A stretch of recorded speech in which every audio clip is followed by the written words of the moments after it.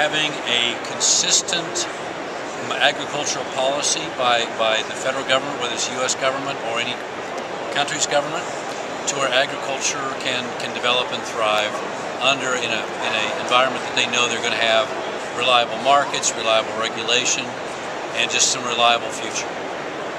I think the biggest challenge is going to be water supplies in the future. We're already starting to see limitations for both agricultural and landscape water supplies. There's other cultural issues, environmental issues, and certainly political issues. So, you know, they say that, you know, how's it go, that alcohol's for drinking and water's for fighting. And I think that's what we're going to see is a lot of challenges out there in the future because of the limitations on water. The biggest challenge that we face is feeding the world.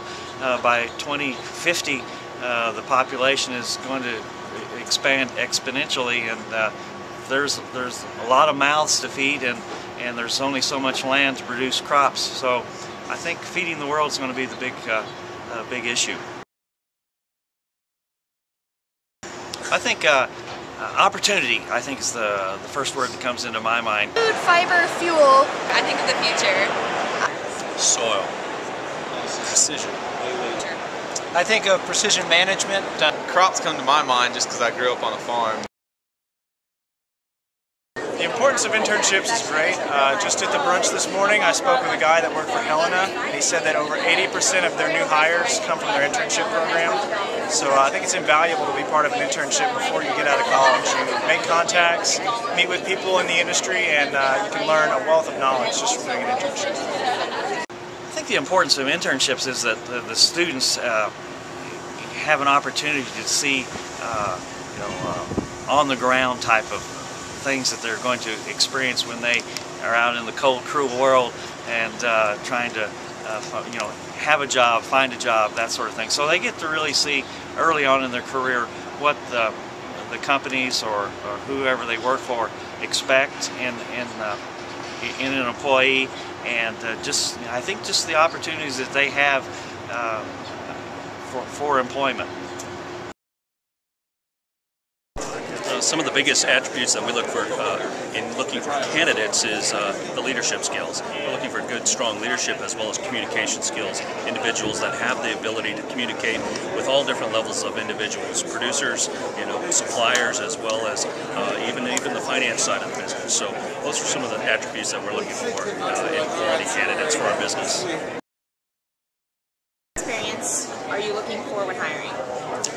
Some of the skills and experience that we're looking for at Helena for our locations is really individuals that have a good, strong background in agronomy and have a good, solid internship experience underneath their belt by the time they leave their undergraduate program. So whether that's with our company or another retail company or a basic manufacturer company, we're looking for students to have those internship experiences that can bring us some of those different and unique perspectives to our business.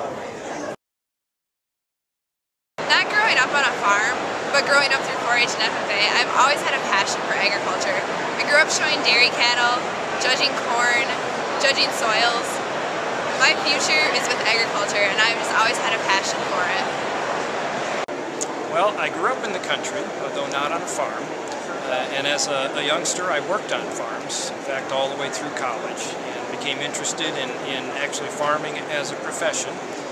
When I started at Michigan State University and began getting interested in the science, I switched my idea to become a PhD agricultural scientist. Never looked back and have enjoyed every minute of it. I enjoy the ag industry because I feel like it's really applicable to society today, that it's something that people really need. I saw today the population's going to be 7 billion by the end of October. And everybody's got to eat.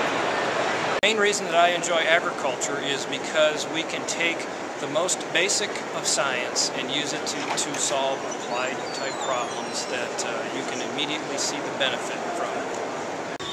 Why do I enjoy the ag industry? Because I get to interact with so many different people. Agriculture is kind of cross-cutting. You meet every different kind of person imaginable, and there's always something new and exciting going on, and it's just a great, energetic place to work.